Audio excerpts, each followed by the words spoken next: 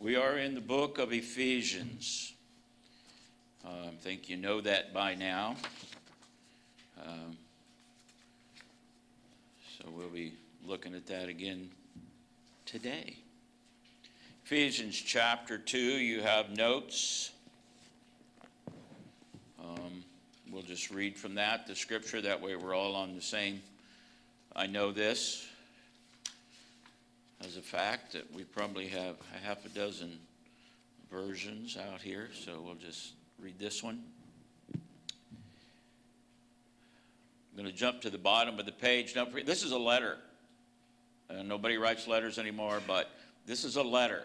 This is a letter to a church.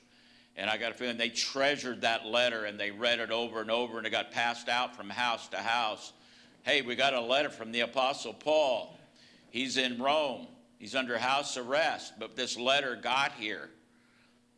And he wants to make sure that we're staying on course. And he's sharing some very deep things of God. He came, this is in the middle of the chapter, he came and preached peace to you who were far away, and peace to those who were near. For through him we both have access to the Father, but by one Spirit. The Jews and the Gentiles. He used the term in the last week, or a couple weeks ago, one new man. Taking both sides, the Gentiles and the Jews. In previous weeks, we've done Ephesians 1, you're chosen, adopted, redeemed, forgiven. We talked last week about your pre-existing condition. And then your partnership in the gospel. Verse 19, consequently, you are no longer foreigners and strangers, but fellow citizens with God's people, also members of his household. Come on in, kids. This is home. When we run the announcements up here now, it says it's time to come home. Because I believe we're in the days near the coming of our Lord. Verse 20, built, how's this household built? Built on the foundation of the apostles and prophets, with Christ Jesus himself as the chief cornerstone. In him, the whole building is joined together and rises to become a holy temple in the Lord.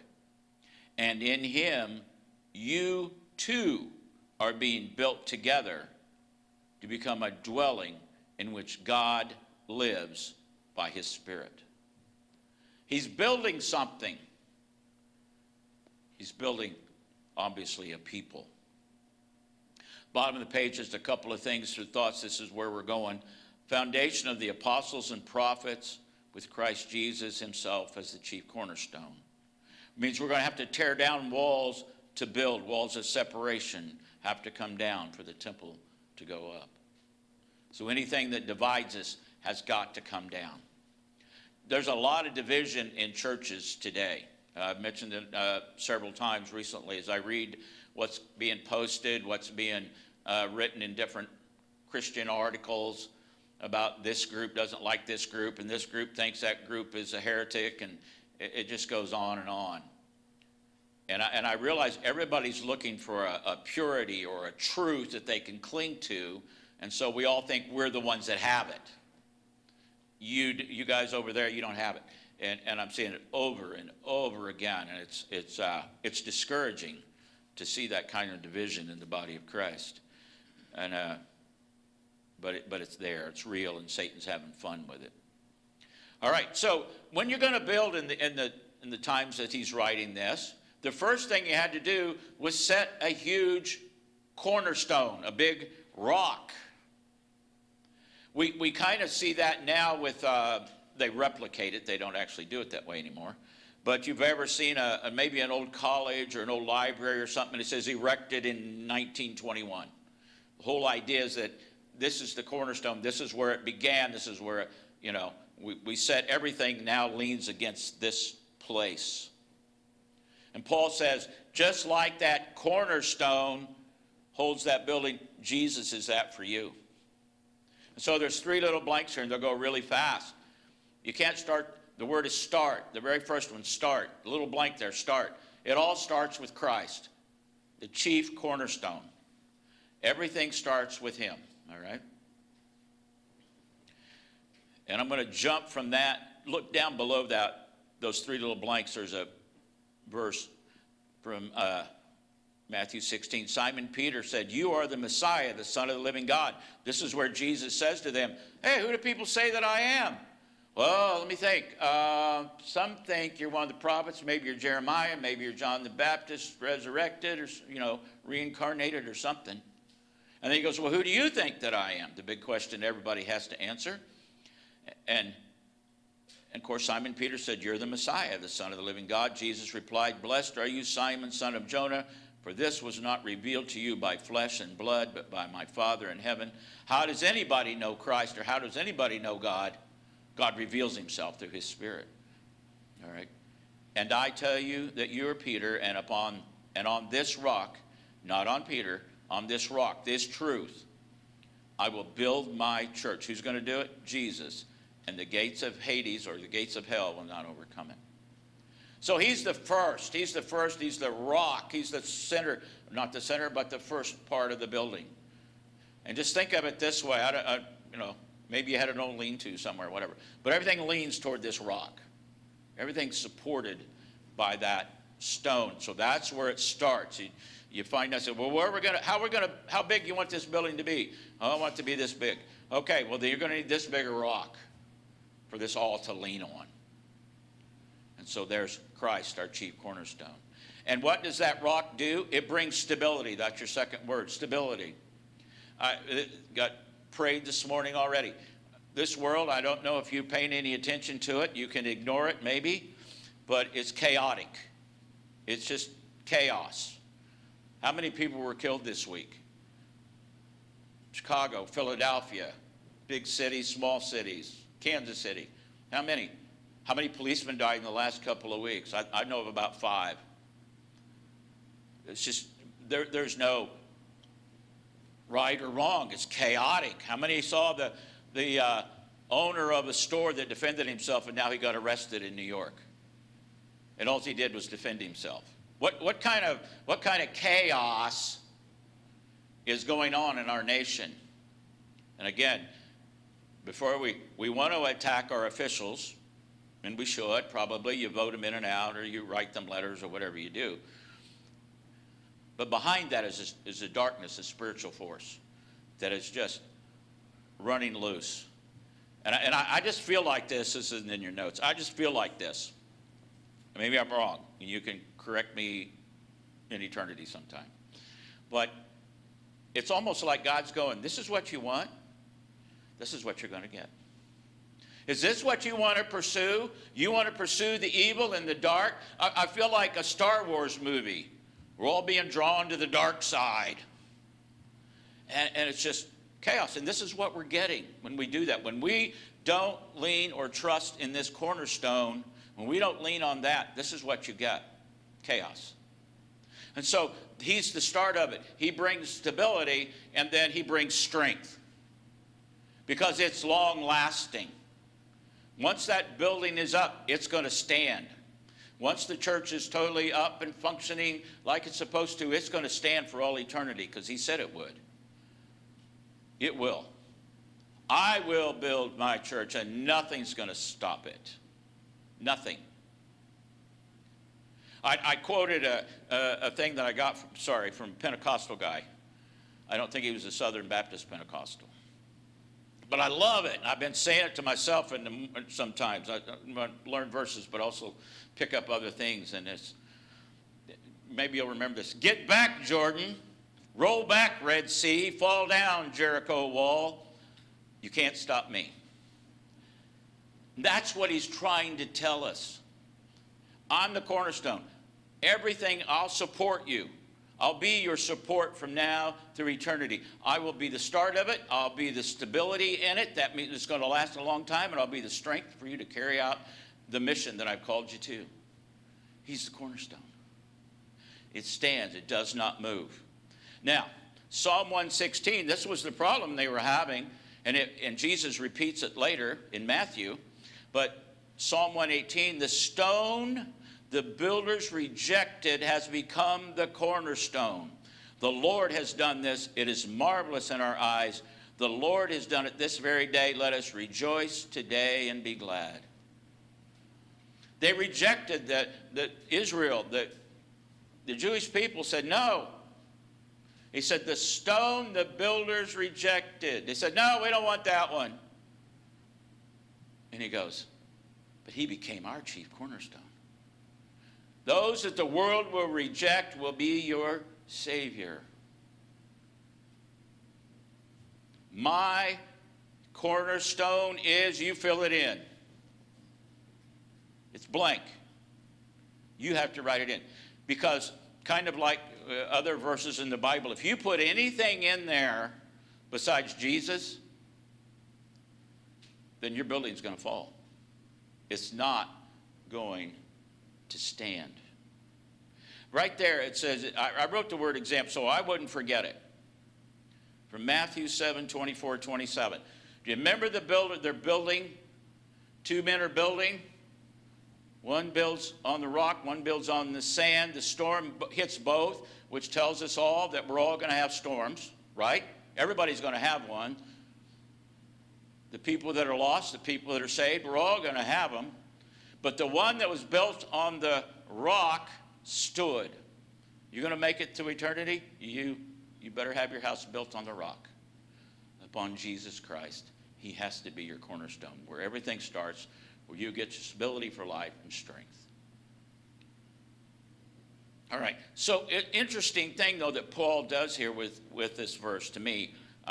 Now, we would get that, all right? Jesus, Jesus, Jesus. Jesus is the start. He's my stability. He's my Savior. He's my Lord. He's my soon and coming King, all those things that we say. But then he goes on to say, the foundation, after we've got this stone, we had a foundation, and it goes from the apostles and the prophets. So we better look at what they were doing so that we'll know if we're on track. Are we building by the apostles and the prophets, his exact words? Foundation of the apostles and prophets. That's what we're building on. Somebody's gone before us, presented the word of God and the word of truth, and we're supposed to act on that. Now, it's pretty simple. Right there, there's a blank. Apostles, the 12. When he says the apostles, who is it? And there's arguments today in church structures and things. Do we have apostles today? And I'll let you argue that. We just changed the names. There are men who watch over whole areas and things like that, but we don't call them apostles. I don't know. Anyway, so we're going to build it upon the apostles.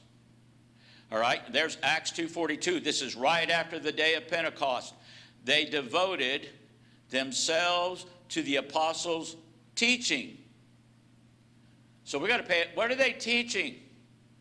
Talk about that in a minute. And to fellowship, to the breaking of bread and prayer.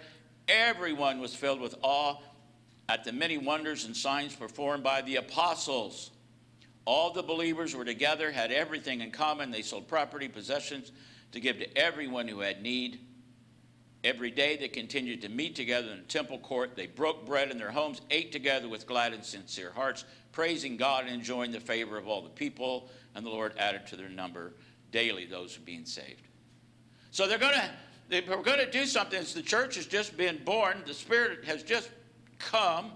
We've heard different languages. We've understood it. We're taking some of that back home with us. Think of where all those people came from. They took that home. God's plan. But as we follow the apostles, what are they telling us? Number one at the top of your page, testimony. Testimony. Do you have a testimony? Do you have a time when you were lost and then you were saved? Do you have and I always like to add this, do you have a testimony of God's goodness since that time? Well, I got saved in 1942, and I guess he still likes me. I'm still here. Have you talked to him since 1942? Have you heard from him? Have you prayed? Have you been in the scripture? Do I have a testimony from the last few weeks of God's goodness or God's blessing? I should have a testimony. Yes, I have a testimony of when I was saved. But do I have testimonies of his goodness ever since? Or did he leave me there? Okay, you're in. Move on. Next. And forget me? No. His goodness, his grace, his love, forgiveness, all those things I attained when I was saved, I still have those. I'm still redeemed. He's still good to me. So they have a testimony. And I'm thinking as I say that, and how they met him, think about how some of the disciples met him, out on the boat. He goes, come on, guys, let's go. And they all just leave everything behind. Or Matthew the tax collector sitting at a tax booth. Come on, Matthew, let's go. And they leave everything behind. That's their testimony. I left it all behind. And people go, wow, he must really be worth following. Well, he is. He is. That's their testimony. I left it all. I left my parents, my dad on the boat with the servants. I left the nets, the fishing poles. And sooner or later, I quit smelling like a fish and began to smell like a disciple. It took a while. So this is their testimony. So it says, they devoted themselves to the apostles' teaching. Where do you always start? With your testimony.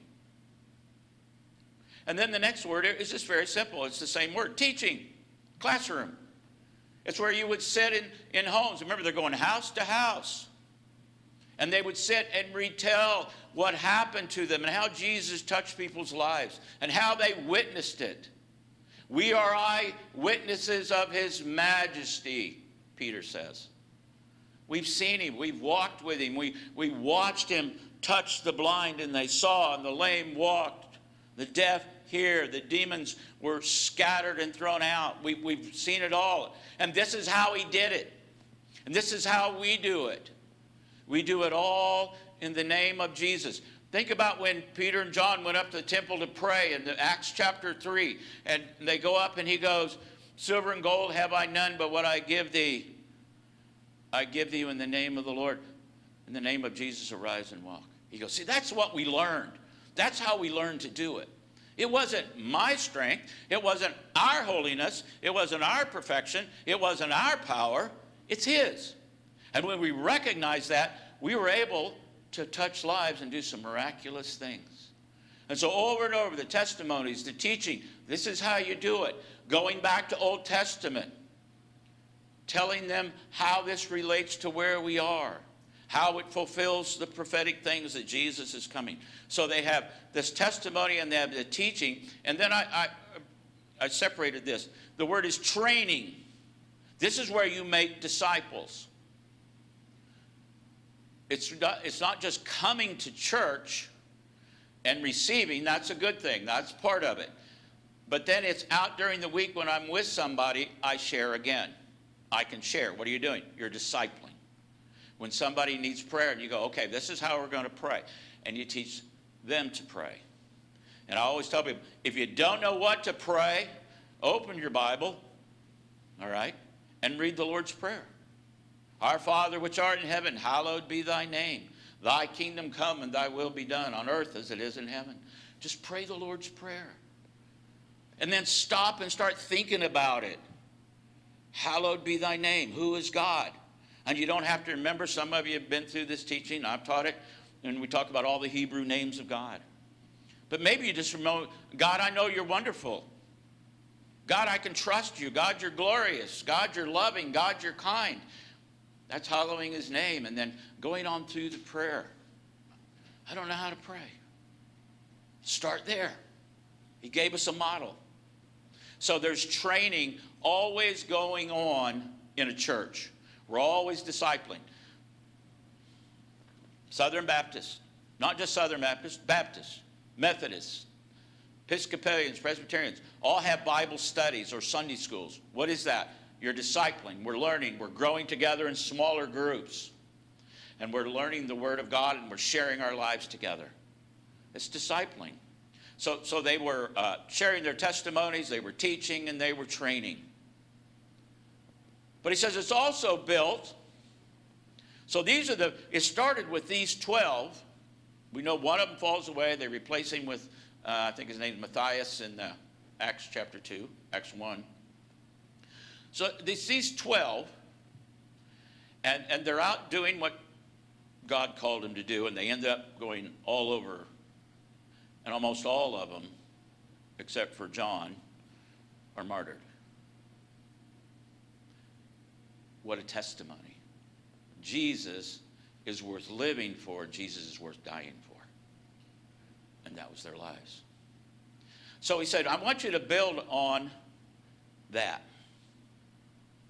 Okay? And then he says, the prophets. Now, when you start thinking that, we start thinking about some of the things we do on Sunday nights. We're talking about some of the things happening. But that's not what they're talking about. Think of that. What do we have? Scholars. Like 12 minor prophets and 4 that I call the big prophets. Isaiah, Jeremiah, Ezekiel, and Daniel. And then you have all the others. Hosea, Amos, all these guys. Malachi, you can name them. But he says, built on the apostles and the prophets. What do prophets do? Well, let's just walk through this before I get back up into there. Speaking the word of God as directed by God. That's what prophets do. God says, this is what I want you to say to Israel. This is what I want you to say out in front of everybody, to the government officials, to the nations. And then the prophet would go and speak that out. And a lot of times they were not held in great favor. Because people, including me, we don't like to be confronted. Right? You don't want to be pointed out. But it has to be done. And so the prophets would do whatever God told them to do. That's key. Speaking the word of God in warning of judgment. Well, boy, do we see that a lot. I go back to Jeremiah, and he goes, this is what's going to happen. They're going, oh, that's not going to happen. Wow, it does. So there's always a warning. God's trying to tell them, I love you. But you turned away, and there's going to be discipline. Because when it's all done, I want a holy people for myself. So it was always that. And then speaking the word of God, and this is what we mostly think of, speaking the word of God in future hope. That's why we like Jeremiah 29:11 so much. All right? So the promise, of he has a future and a hope for you, not to hurt you and to harm you. We love that verse. But we always forget that, what's that come out of? Exile. Coming back. I have a future hope. Now, one of the things I wanted to do, as I read this, was, this is an argument in the church, and again, you can argue it if you want to. Find somebody else. Prophets. Were there prophets in the New Testament? Could he have been speaking of New Testament prophets? So what I want to read is from Acts. See those little list of verses there? I'm going to go find them. You got a Bible? Let's go find them. Acts chapter 2. This is the day of Pentecost. Acts 2. What verse did I start with? 16. Okay. 16. When they were going, what in the world's going on here, Peter? And Peter stands up and goes, no, this is what was spoken by the prophet Joel. He mentions an Old Testament prophet. But what's happening now? In the last days. Are you in the last days? Yes, you are. God says, I will pour out my spirit on all people. Your sons and your daughters will what? What? Prophesy. Your young men will see visions, and your old men will dream dreams. So now you know if you're young or old. You having visions or dreams. But he said they're going to do it. They're going to continue to proclaim my word the way I direct them to do it. And so today you might, I've heard this said, I don't know if people like the terminology, but preachers are prophets. That doesn't proclaim future events. That we're not soothsayers. But if you're proclaiming the good news of Jesus Christ, you're proclaiming who God is, you're prophesying to the world. Again, we always get this idea of, dealing out cards and telling you your future or something. No. Only preach or teach what God directs you to do. And that's a continual work, all right? I'm not there. It's a continual work. Now I've got on there 11:27. That means I got to turn my page. I didn't mark them. I've got to go same thing you're doing. All right, 11:27. I have no idea what it was. I marked it. Yes, I do know. So here's the church of Antioch, okay? During this time, I think I've got on the verse 27. During this time, some what? Prophets came down from Jerusalem to Antioch. Where's Jesus? Seated on his heavenly throne. He's already been crucified, died, resurrected, and ascended. This is the church he left behind. There are prophets coming down from Antioch. Did I get that backwards? Jerusalem, from Jerusalem to Antioch. One of these is named Agabus, stood up, through the Spirit predicted that was a severe famine would spread over the entire Roman world. Do we have people proclaiming that today? Are people now declaring there's going to be a famine? Are there things today people are declaring there's going to be war? Are they declaring gas shortages? There he is. So there are things being spoken. Our issue is there's too many false ones. So we always have to go back and say, Spirit of the Lord, is this somebody fear-mongering? Is this somebody trying to build their own spiritual empire? Is this somebody trying to gather treasure? Or is it you? And so we have that's always a problem. And I think that's where a lot of times people say, well, that can't be real anymore. Satan always fakes the real. So anyway, here comes this prophet from Jerusalem to Antioch. Chapter 13, verse 1. Oh, I don't even have to turn a page. You should have got a Bible like mine.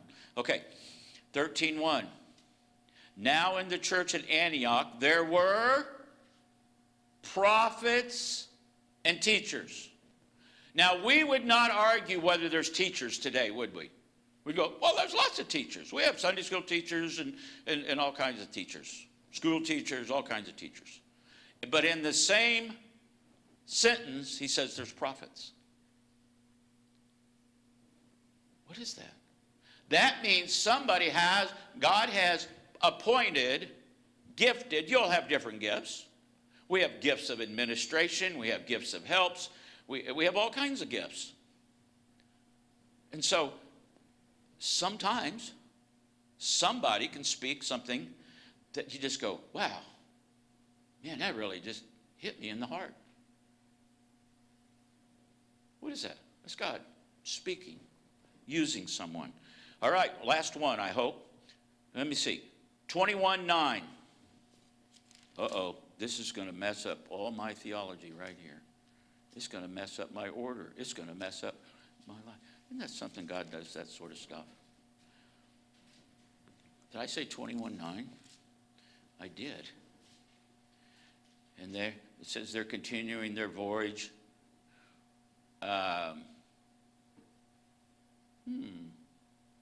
And so, let's back up. Verse, I think, 8. Leaving the next day, we reached Caesarea and stayed at the house of Philip the evangelist, one of the 7. He had 4 unmarried daughters who, what? What'd they do? They prophesied. No! Yeah, they did. Yeah, they did. You want to change that? I can't. I won't. I refuse. I don't understand it. I don't know what they said. But whatever it was, the Holy Spirit says, I want you to know in a godly family, you might have daughters who speak the Word of God. Oh. Yeah. When is this? Where's Jesus? On the throne. What's he already done? Paid for the sins of the whole world. Died on a cross, was buried, rose again, ascended. This is the Spirit, what the Spirit does afterwards. And so when we come to the foundation of the apostles and prophets, we're declaring a holy God. And he still is. And we're still declaring the same word that they were. So we're building on what we have here in Scripture. We're building on the truth of God's Word. We're building on those saints that have gone before and said, this is what happened. This is the way you do it. This is the way you walk. Paul does a lot of that. This is the way you should walk. And so we're still building on these same truths, upon the same cornerstone, on the same foundation. We're building. It was an old song in BBS. Building, daily building. And that's all I remember. So that's probably enough for you. All right. But that goes on. And then, in the next little blank there, rises up. That's the exact word the Scripture uses. In verse 21, in whom the whole building is joined together and rises to become a holy temple. He starts with a cornerstone, with Christ. And he laid the foundation with the teachings, the apostles, and the writings of the prophets. And he goes, now, I want you to take that, and I want you to rise up to what I want you to be. Rise up. Rise up. I almost broke into song there. There is a song. Rise up. Okay. All right. Three simple blanks. Rise up to your calling. Rise up to your calling. Again, there was a day. Maybe you walked an aisle in a church and you cried at an altar and accepted Christ, or you did it at home, or you saw something on TV and it stirred your heart. Don't know where that was. But that was just the beginning. And now we begin to grow in our faith and in our knowledge of God. Again, he didn't save you to leave you. He saved you to change you, to keep you forever. So calling. The next word I have is community. We have to rise up in community. And that means the same verse I've quoted all the time. They'll know you're my disciples by the way you what? Eat barbecue with one another. No, or the way you love one another. All right? Love. I never felt so loved. Talked about that last week. I won't belabor that. And then finally, rise up to be what? To be a church. A church. A church. And look at the result. Being built together to become a dwelling in which God lives by his Spirit. Does God dwell here? Now, I know in the Old Testament there were times where the presence of God was so we use the word heavy, which is actually the word glory, heavy, that it said the priest couldn't minister. They couldn't even get up. We see that sometimes faked today, unfortunately. But there was such a holy presence of God that they go, we can't even move. We can't do anything. Man, that would be life-changing. Now, I want to bring something up, probably more of a Sunday night thought, but I want you to be aware of it, all of us. So I'm going to lean on the cornerstone, Jesus Christ, and upon his word, and upon what the apostles and the prophets have written. Okay, I'm going to build on that. We're going to build on that. And we're going to become a church. Real news article. Real news this week, okay? It's not in China. It's not in Russia. It's not in Pakistan. It's not in Iran. It's in Pennsylvania. 2 Pennsylvania churches cited for zoning violations after serving beyond the city's definition of a church. Did you hear about this? So in this area where they are, and like New York, they call them boroughs or counties or provinces, and where they are, the poor rate, or whatever you call that, destitute rate, is 30% higher than it is anywhere else in Pennsylvania. So these churches are serving in a desperately poor area. So these churches decided they're the church. We're going to serve our community. And what did they do? They started feeding the people in the community. And they started getting in doctors to give free health care. And they started giving out hygiene products, soap, toothpaste, those kinds of things. And they started giving them out. And the city came in, the head of the bureau, oh, here it is, poverty rate 30% greater than anywhere else in the state. When the housing market boomed in recent years throughout, as it did in a lot of the country, guess what happened? Rent went up. Well, the people couldn't afford the rent. So now they have the highest rate of homelessness than anywhere in the state. And the church says, well, we'll give them. Let's give them a place to live. Let's feed them. Let's put our gospel, let's put some feet under this. Not just the word, but let's go out and do it. Homelessness, yeah, increasingly large problem. A couple of churches in the area, they started stepping up to this.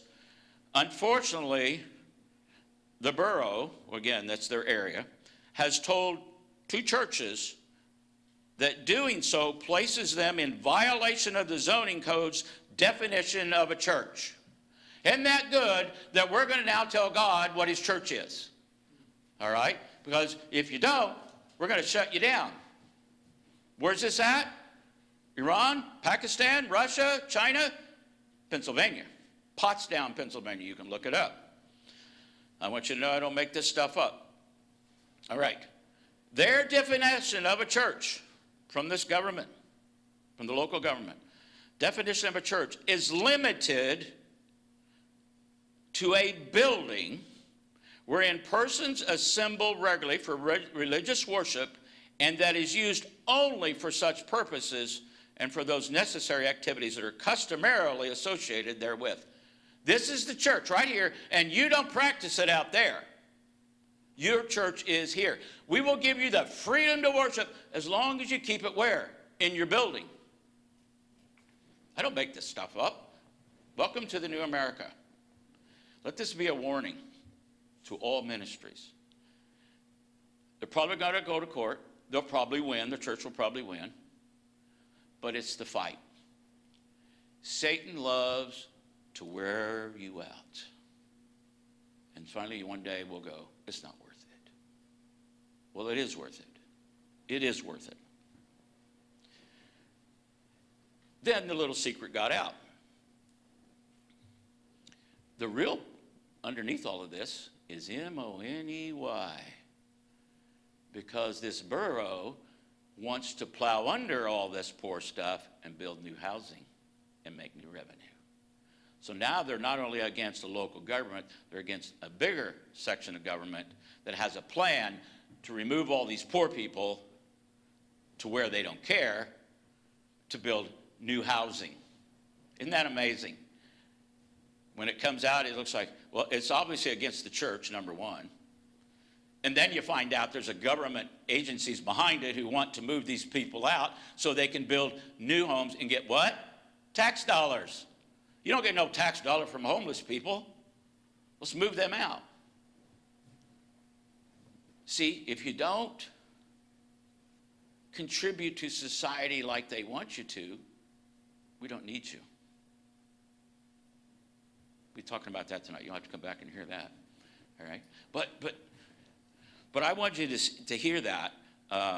So now it's opened the door for other places to make the same judgment upon a church that takes the church outside the 4 walls. We can't do business out here. We had it here. I don't know if you probably do remember, I shared this. The only reason I knew it because my niece was involved. where they would go out under bridges and feed people. And the city came in and goes, you can't feed them. You don't have an approved kitchen. And they pour Clorox or bleach on all the food so they couldn't eat it, destroyed it all. And you would say, oh, well, maybe we just didn't meet the right regulations. It was the church they were after. It's the church. I'm going to say this now, and I'm going to say it later, and I'm going to keep saying it.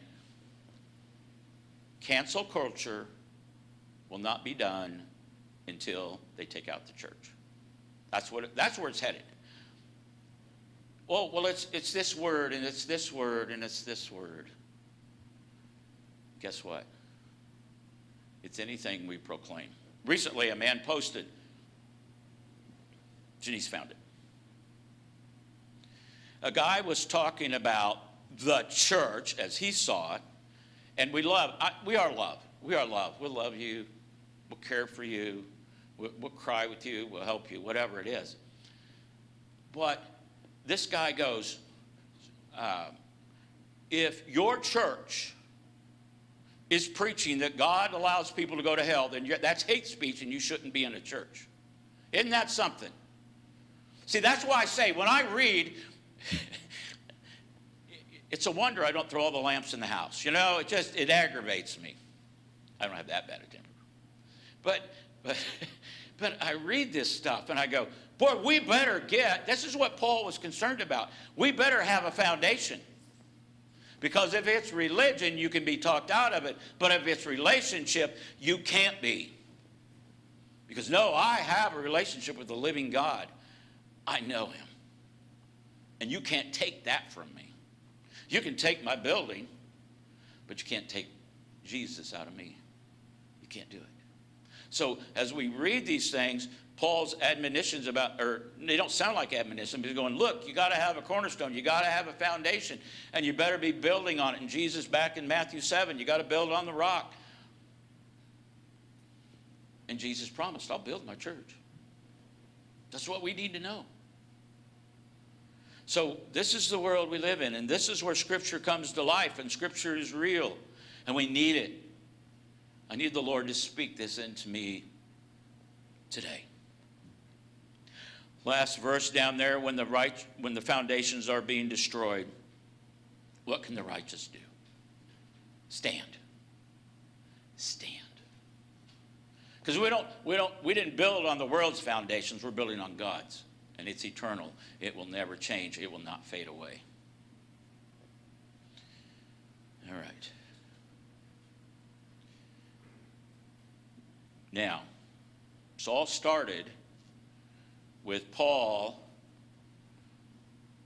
trying to explain to these people, to the Jews, there is one God, there's one way to the Father, and it's through Jesus Christ. And the Gentiles and the Jews come the same way, to build one large community. So there were walls, religious walls that had to come down so they could receive that, accept that, and walk together in love. So I want to know, is there any walls that I need to take down today? Is there a wall between me and God I need to take down? Is there a wall between me and somebody else? I need to take it down today. Is there somebody I need to give forgiveness to? I need to take it down today. Because you will be tested. You will be tried. Let's have all the strength available that heaven can give by walking with the Lord on a daily basis. Let's pray. Father, you are our God. You sent your Son, Jesus Christ, who walked out this life sinless. And as your word says, the builders rejected him as the cornerstone.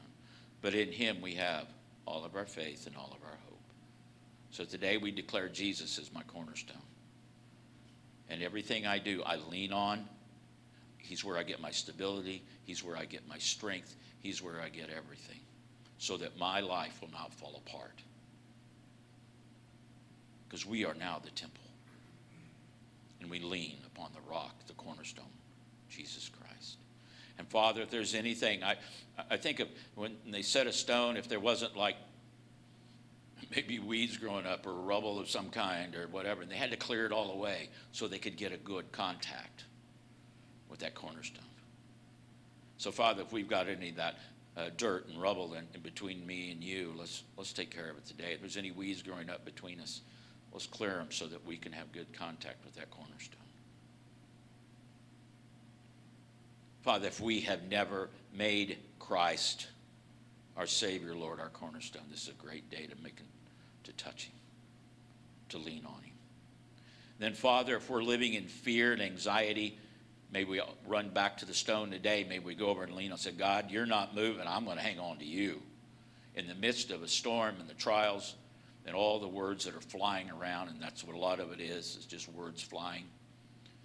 But, Father, that after this attack to cause us doubt or grief, we're going to lean hard on you right now. We as a group of believers are going to lean on the rock of Jesus Christ. We're going to cling to that rock. Thank you, Lord, for your love for each one of us. Father, some of us, and I love, he didn't realize it, I don't know if he did, but when Jim prayed earlier, he said, I don't know if it's sickness, but Lord, we have a lot of weakness. And I thought, wow, that's a good definition. We need strength today from that cornerstone. We need strength to carry out just today. We need strength. And in that strength, I believe, Lord, there's courage. There's faith. So, Lord, if we're lacking that today, we want to come into you and just say, Lord, right where I'm at, right where I'm standing, Lord, would you restore that in me? I give up my thoughts. I give up my feelings. And I just ask for us to be walking together, reconciled. Thank you, Father. Lord, we love you. We thank you for your word. We thank you for the strength you give and the hope we have in Jesus Christ. In his name we pray.